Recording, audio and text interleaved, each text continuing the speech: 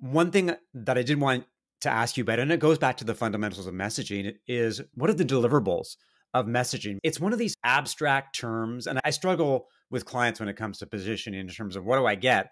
Sometimes they don't get a lot, but they get something that's really important.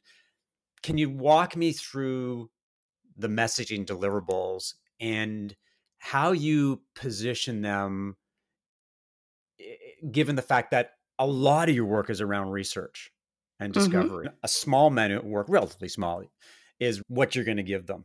Walk me Mm-hmm. through that package.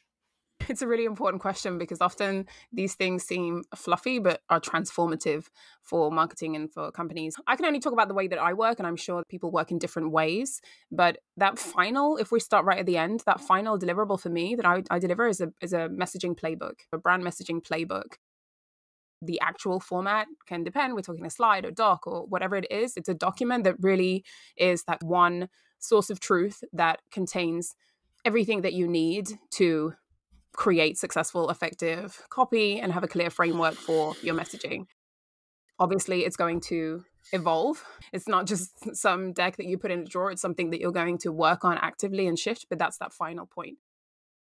Another really important thing, and I always say this to my clients, is we talk about deliverables, but the process in itself is a deliverable. The most important, but most intangible deliverable and outcome for me is just seeing that aha moment and that clarity and an entire team being able to rally around something and finally having a consensus around like, yes, this is our strategy. And now we have the confidence to go out and go ahead.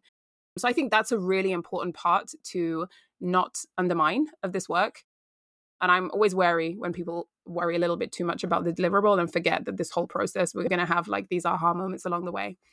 Then breaking down that deliverable in a more practical way.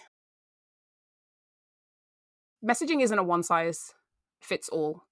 That final deliverable changes depending on the stage of the company that I'm working with, the product, the growth, and the challenges that they've had, and the work that we need to do, how advanced they are as a company, how developed, and the kind of work that we need to do. But I always split the deliverable into, I would say, 3 to 4 key sections.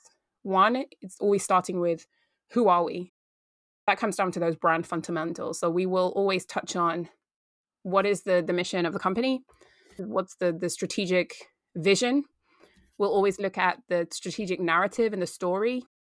Often I'm working with B2B SaaS companies who are either going through, have gone through, will be fundraising. This is a really important part to understand the whole narrative. And there are always changes around that because companies still stick with the whole problem solution, but that's not a compelling narrative.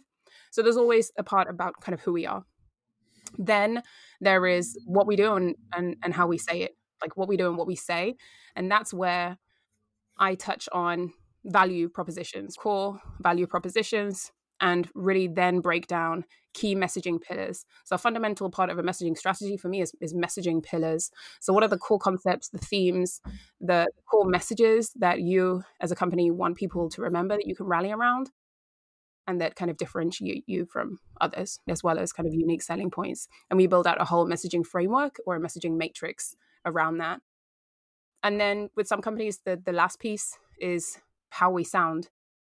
And this is that kind of layer on top when you actually want to build out a messaging strategy and develop that throughout a company is, well, okay, if I give this to my content team, my copy team, cool, but how do we actually sound? And so there we look at, okay, well, what's the brand voice? And giving you some rules, some guidelines, some guidance on style so you can actually differentiate yourself on a kind of word by word level.